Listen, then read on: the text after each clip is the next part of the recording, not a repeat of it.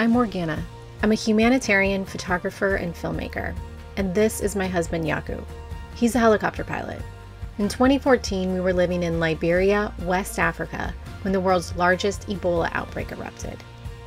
I helped PCI Media share Ebola survivor stories through radio, TV, and social media, reaching nearly 10 million people. It helped curb the spread of the virus by driving changes in attitudes and behaviors. I saw the impact the storytelling had on communities in the middle of the outbreak. So when COVID-19 started spreading where we lived in 2020, we began documenting and sharing stories of COVID-19 survivors in New York to spread awareness about the disease. But we decided that wasn't enough. We wanted to show how COVID-19 is impacting people across America.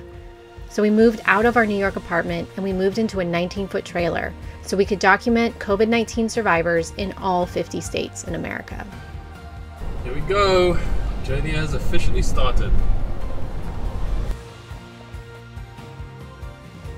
418 days, 40,000 miles, 4 flights, and over 70 campsites later, we have now interviewed over 180 survivors in 50 states.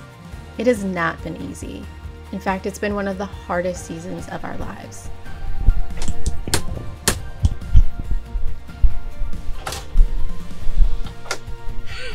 Are we locked in? Yeah.